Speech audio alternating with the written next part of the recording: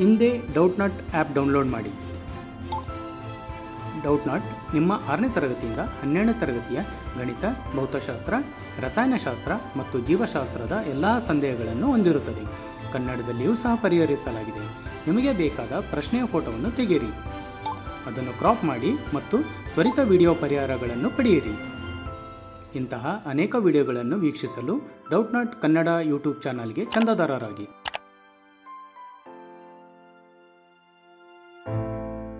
Hello friends, welcome to our Doubtnut app. I hope you are enjoying our Doubtnut app while learning. So ನಮಗೆ ಕೊಟ್ಟಿರುವಂತ question ಇದೆ, masses of 3 wires of copper are in the ratio 1:3:5 and their lengths are in the ratio 5:3:1.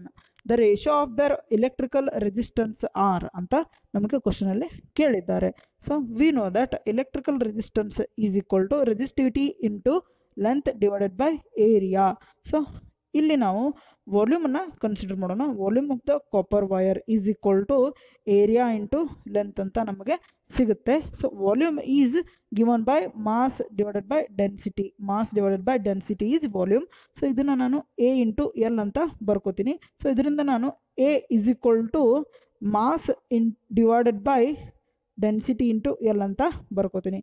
So ಇದನ್ನ ನಾನು ಏನು ಮಾಡ್ತೀನಿ ಅಂದರೆ ಇಲ್ಲಿ substitute ಮಾಡ್ಕೋತೀನಿ. So ಇಲ್ಲಿ ಸಬ್ಸ್ಟಿಟ್ಯೂಟ್ ಮಾಡ್ಕೋತೀನಿ.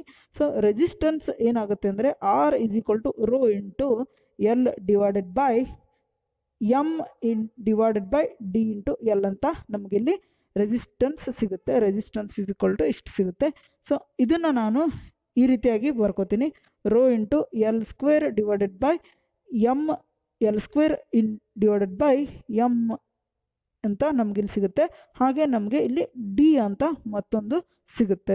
So this is the resistance. So R is equal to rho D L divided by rho D L square divided by M ಅಂತ ನಮಗೆ ಸಿಗುತ್ತೆ.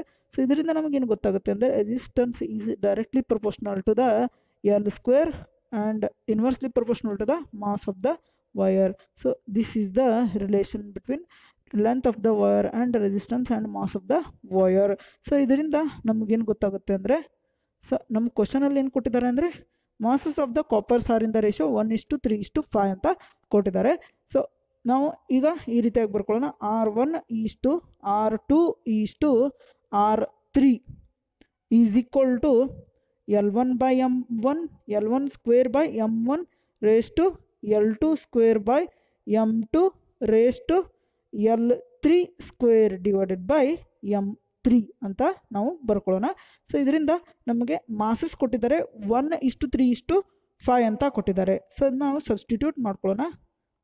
R1:R2:R3 is equal to L1 ಅಂದರೆ length of the first wire is 5 square divided by mass of the wire is 1 is to length of the second wire is 3 square divided by mass is 3 is to then the length of the third wire is 1 square and mass is 5.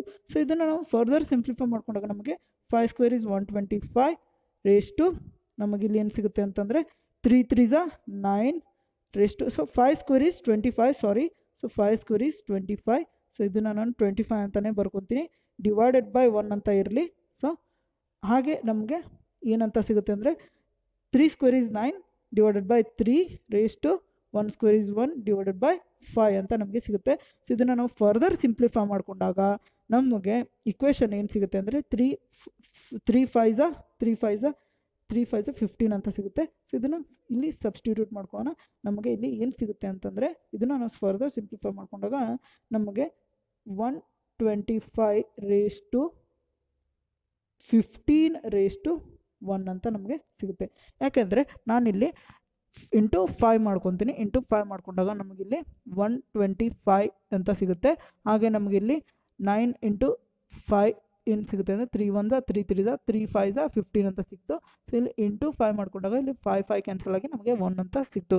So R1:R2:R3 ಏನು ಸಿಗುತ್ತೆ ಅಂದರೆ ನಮಗೆ 125:15:1 ಅಂತ ನಮಗೆ ಸಿಕ್ತು.